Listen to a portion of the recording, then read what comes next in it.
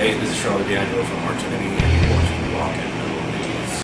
Hey guys, this is Ron from YouTube's Rock and Metal News with a Rock and Metal News update. Fan-filmed video of Down's full January the 18th concert at the Grove of Anaheim in Anaheim, California is now on YouTube. Check out the entire show in the link in the description.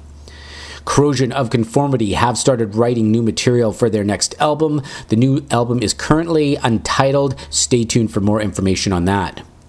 U.D.O guitarist Igor has left the band due to conflicts between U.D.O, commitments, and his private life and business. Also, the new U.D.O album, as yet untitled, will be released on May the 24th, 2013 through AFM Records. Generation Kill featuring Exodus vocalist Rob Dukes is in the studio working on their second album. The band is looking at producer Chris Zeuss Harris to produce the CD and says the new album will be different and heavy. Generation Kill's new CD will be out later this year through Season of the Mist, and you can check out some in-studio video in the links in the description. And Vintage Rock's Junkman had an interview with Iron Maiden drummer Nicko McBrain on January 25th.